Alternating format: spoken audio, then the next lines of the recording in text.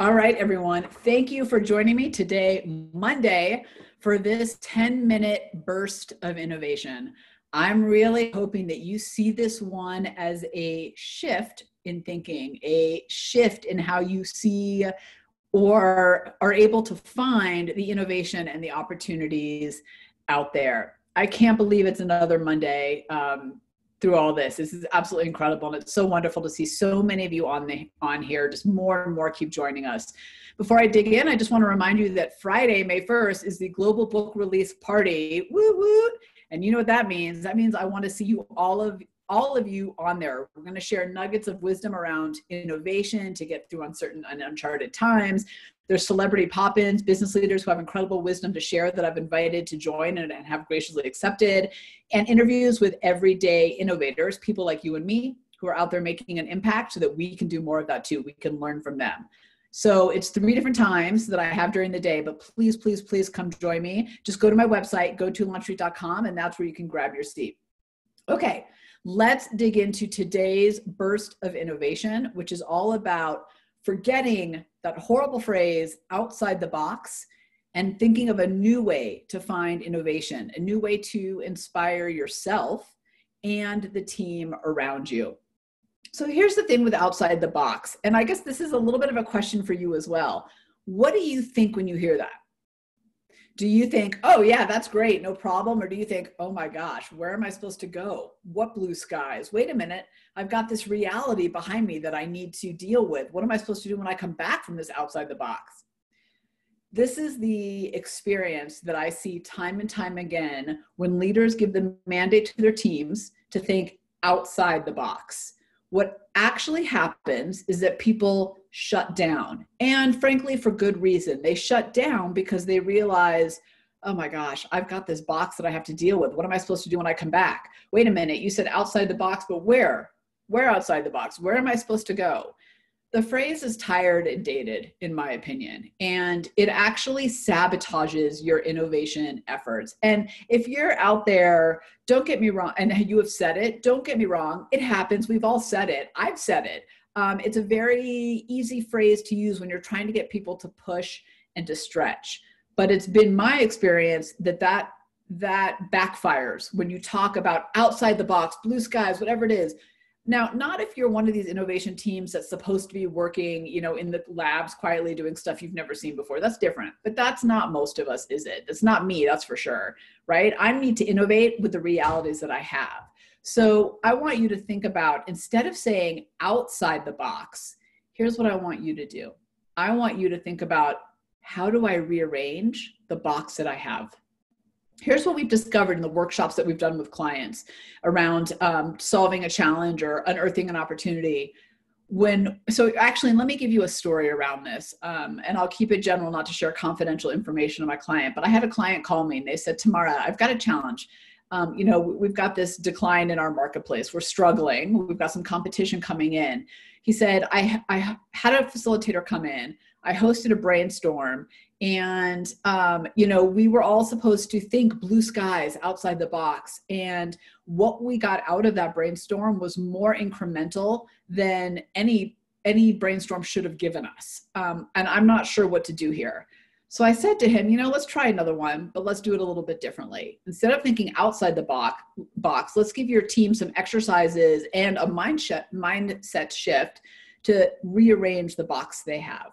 So we got together, we did this brainstorm, and sure enough, in rearranging the box, the team came up with breakthrough outcomes. There is so much innovation right in front of us in the work that we have, in the box that we have. As Bijal put in the show notes, sometimes a bit of structure is helpful. Absolutely. In fact, structure can actually foster innovation. We often think of those things as mutually exclusive, but they're absolutely not. Structure is actually very important for innovation.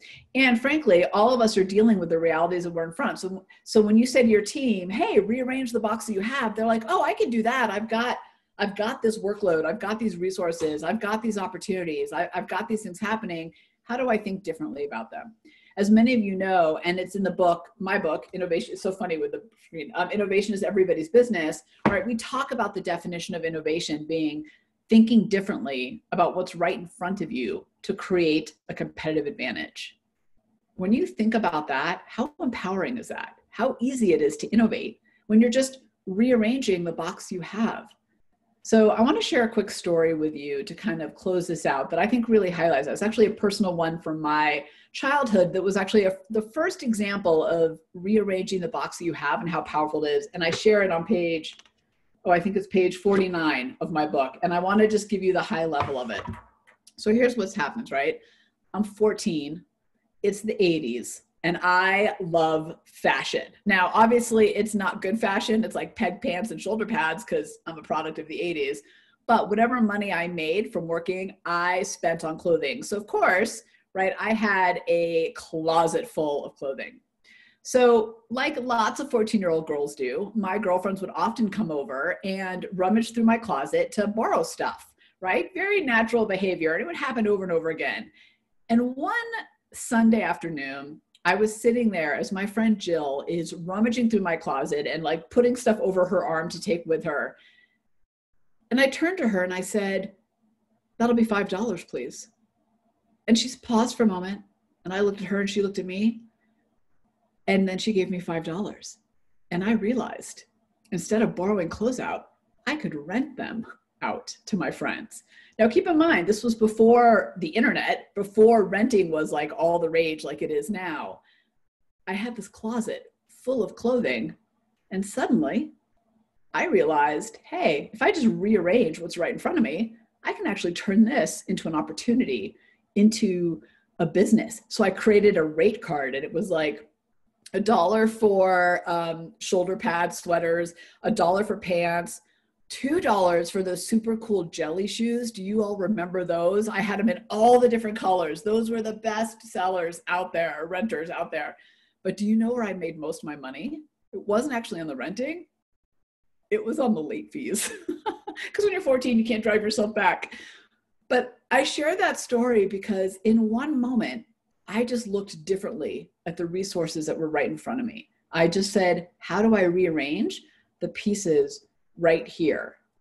And that's how I grew a business. That's how I made so much money that summer. My parents could not understand how I always had money for Slurpees at 7-Eleven and new clothes. And I mean, they just couldn't believe it, right? Rearrange the pieces in front of you. So when our time is up in a couple minutes and you're kind of getting back to work, I want you to think about, how do I rearrange the box that I have? How do I take that structure that I'm in and think a little bit differently about it? How do I put the pieces together in a new way that leads to new ideas and new opportunity? If you're leading a team, here's the thing I want you to think about. When you tell your team to rearrange the box, you are giving them permission. You are putting them at ease. So instead of saying outside the box where you're shutting down innovation and the primal brain takes over, and now I'm like, I don't know what to do. And there's a little voice in the back of my head saying, no, that's not possible because I've got this reality over here. So those ideas never go anywhere.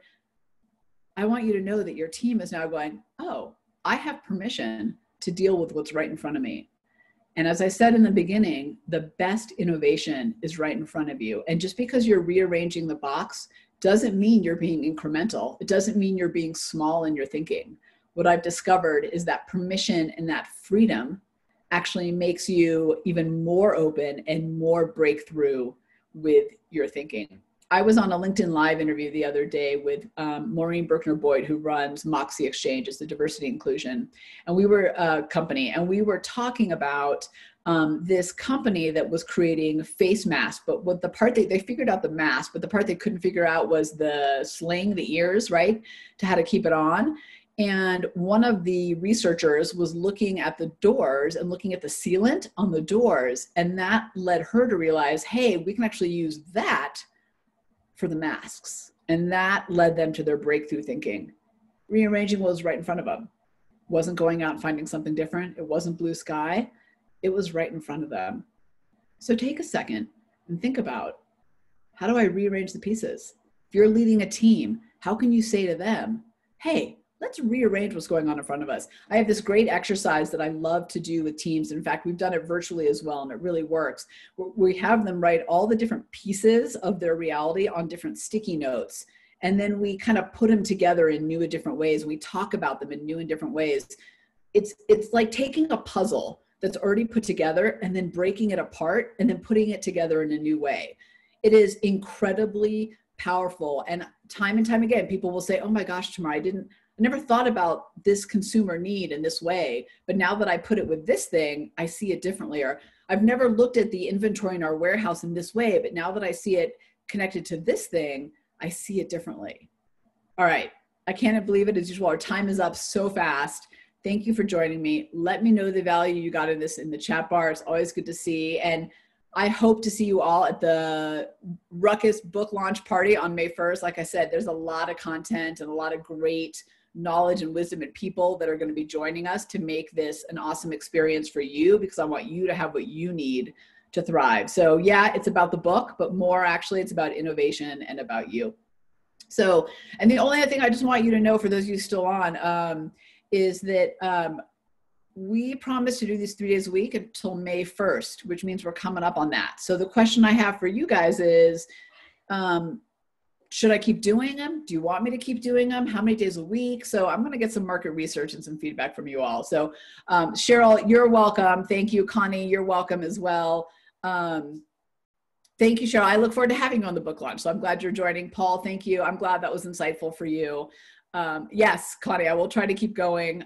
We'll have to figure out how many days a week I can actually fit in as we're getting busier and busier. But I really want to keep doing this because I love the connection. I love the value it provides you. And if you tell me it gives you what you need, then I'm all in, because you're the ones that matter. So, all right, oh, Tom, thank you. Keep going. Okay, good. All right. See you all at the book launch. This is me giving you my mom look. Can you see it?